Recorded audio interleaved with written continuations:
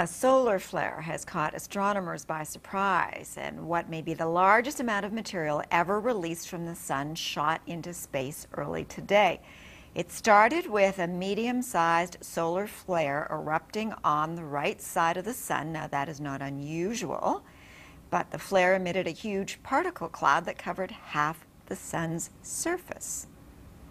For more on this, we're joined by Andrew Fazekas. He runs his own website, The Night Sky Guy, and he's also a columnist for National Geographic. Hi, good afternoon. Hi. So why is everyone so excited about this?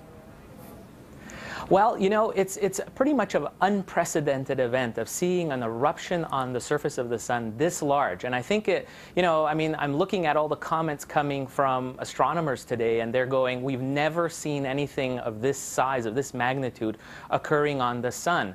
And you look at the video, and it just speaks for itself. You can see it looks like somebody just kicked up a cloud of dust, and it's raining back down mostly on the sun. It's pretty impressive. Many hundreds of times larger than our Earth. That's how large this eruption is. And does it teach us anything new that we didn't know before? Well, what's very interesting about the sun is we're learning about the inner clockwork of stars. Our sun is our closest star that we can view. Astronomers get the best views because we're so close to it. And what we're learning about it is that it is actually getting more active. It goes through an 11-year cycle, we know that, and it's reaching a peak in 2013. So astronomers are predicting that we'll see more and more of these solar flares on the surface of the sun, but there's still a lot of mystery of how they're produced, and what kind of effect could it have on the Earth. That's one of the big mysteries as well. Well, could this type of thing pose a danger to those of us on Earth?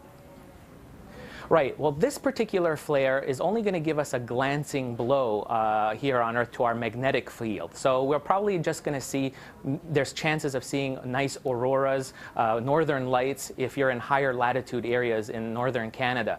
But other flares that are more directed towards Earth can produce what are called coronal mass ejections. These are large clouds of charged particles that can actually knock out satellite communication, fry circuit boards, even put down power grids, and so it can cause a lot of problems for our technological society. So it's important for us to keep watch of what the sun is doing. Right. Now, no one's going to look directly at the sun, so how were these images picked up? Well, these are all thanks to NASA's Solar Dynamic Observatory. This is a satellite that's completely just devoted to watching our sun, 24 hours a day, 7 days a week. And it picked this huge solar flare up in the early morning hours, in Canadian hours, this morning. And it really caught a lot of people off guard. Okay, Andrew, in addition to this solar flare, I gather that a new supernova star was discovered recently. What's the significance of that?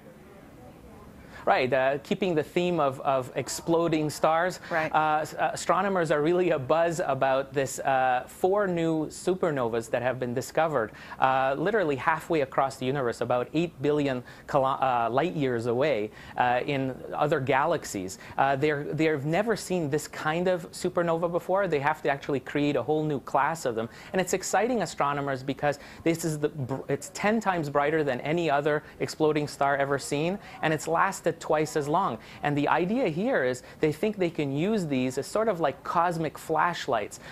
Such a strong light source can actually light up surrounding gas and dust around the host galaxy around these supernova, and teach us about some of the earliest galaxies in the universe, of what they looked like, the basic building blocks of things like the Milky Way that we live in, our home galaxy. Fascinating stuff. Okay, thanks for your debrief this afternoon. You're welcome. Andrew.